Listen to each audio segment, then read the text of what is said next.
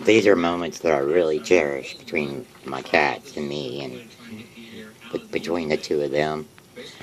They are, as you can see, um, very affectionate towards each other.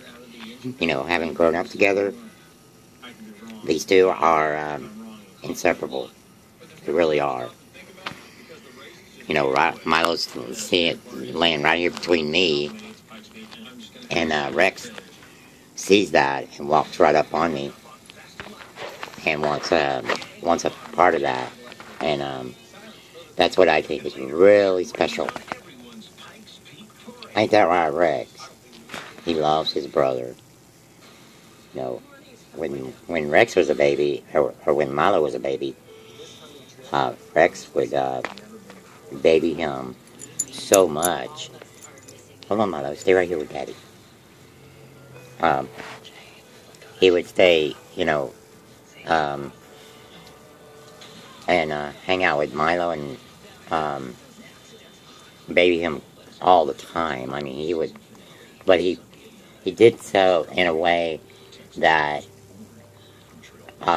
it was just, you know, it was just really neat to see the two of them getting along together, and just being, you know, best buds, you know, right, Milo? So anytime I can have a moment like this, um, I mean,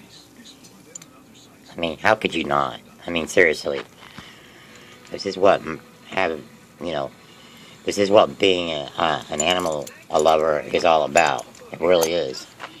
You know, I can't just, I can't pass these top moments up. These are moments that you cherish and enjoy all throughout their lives. And when they're gone, you will so um, you will really um, thank yourself, you know, for doing the things you did over the years, and for the time you spent with your pets. Truly, truly special. Um, Rex has his own way of showing Dad that he loves me, and Milo has his own little way. Milo has been babied a lot. Rex babied him when Milo was a baby, and I babied Milo. Right, Milo? Right, buddy? Yeah, you know I did. I still do. Just because, you know, if I'm holding either one of them, it's probably Milo, because Rex doesn't like that interaction. He will, you know, he will give it up, or he will show it when he wants it.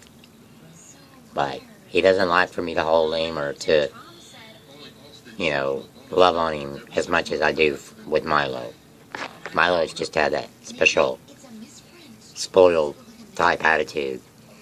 Like, oh yeah, I deserve it, I'm gonna get it. And that's just the way it is. But as he goes to sit in his chair,